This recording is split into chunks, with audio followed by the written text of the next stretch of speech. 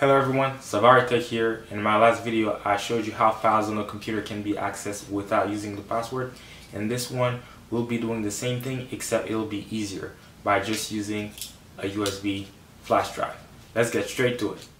As you can see on this computer, we have a bunch of files. We have pictures of fish, we have Word docs, confidential information, and we also have a password. I will show you now how these same files can be accessed without the use of the password.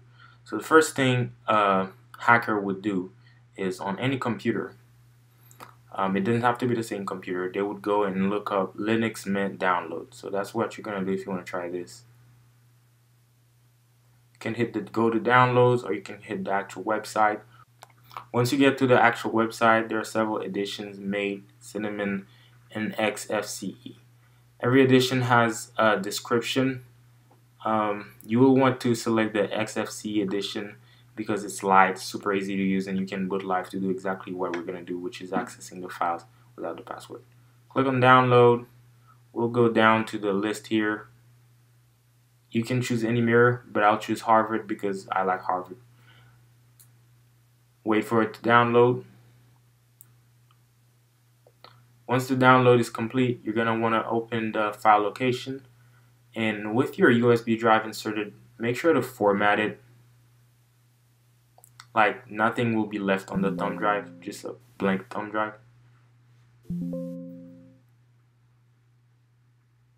So we'll go back again.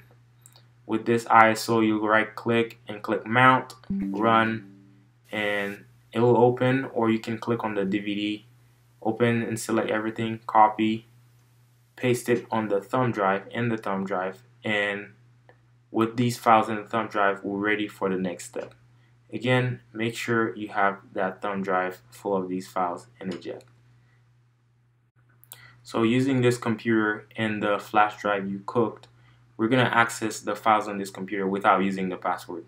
So this is the flash drive we cooked, and the next thing you want to do is identify the boot key on your computer. It'll be one of those F keys, or it'll be the escape key. It depends. Mine is the escape key. I'll put a link in the description on how to find your boot key, and let's plug in here.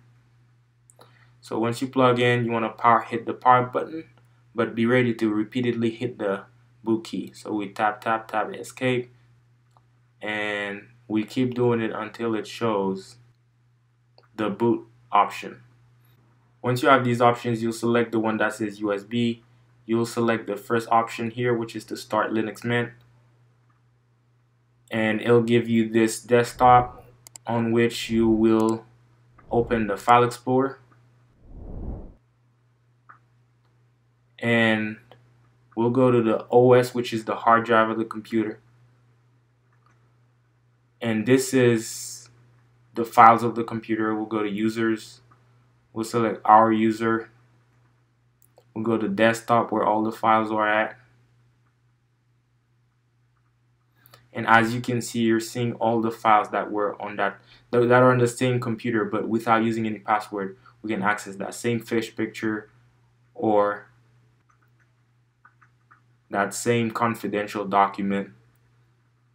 And just like that, we have access to this computer without using any password, just by using a cooked flash drive.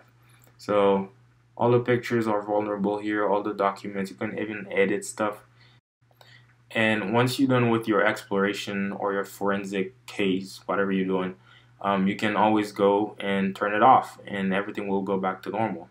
So when you turn it off, you want to remove the USB on this phase and hit enter. And then you can restart the computer by hitting the power button. And we're back to the password screen, which by now you know doesn't really protect you.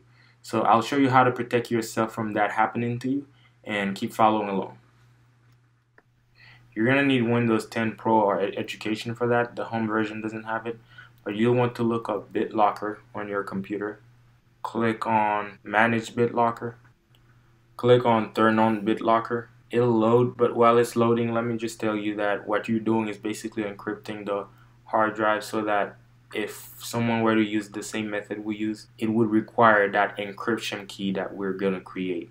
So with that Linux thing, if you try to open the hard drive, it'd say, please input the encryption key. And that's what we're gonna save to file.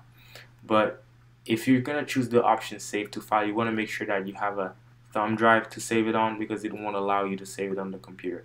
That's because if you need the recovery key, it can't be on the computer, right? So if you get locked out of your computer and your recovery key is on the computer, then you're doomed, right? So what you're going to want to do is save it somewhere else, maybe on your Google Drive or your cloud somewhere. Yeah, it won't allow you. But a cool trick is to just print the recovery key as PDF. Name it something you can remember for that specific computer, so that if it locks you out one day, you can use it to recover.